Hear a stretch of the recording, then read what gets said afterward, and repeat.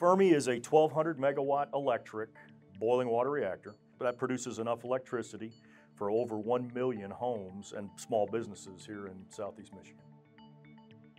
The level of safety, the safety focus that I see both at our plant, at all nuclear plants around the country, I don't think they can be surpassed by anyone else. I mean, I will just share with you that there is rigorous safety standards that we demonstrate every day, and rigorous security requirements that we're required to meet 24/7. Lake water is pumped into what we call here our circulating water reservoir. We're not a direct discharge plant that goes back to the lake. That lake water, once it goes through the condenser and cools that water, it flows out to those cooling towers. It falls down through air on the inside of those cooling towers.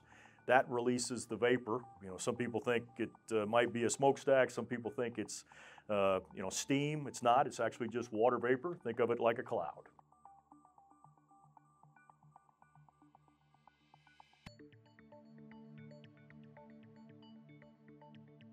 We first take it out, we put it in what looks like a giant pool of water.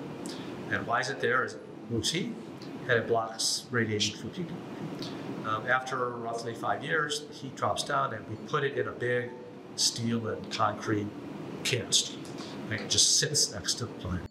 From the design of the canister, I can argue to you that nuclear is perfectly, I can store nuclear waste perfectly safe.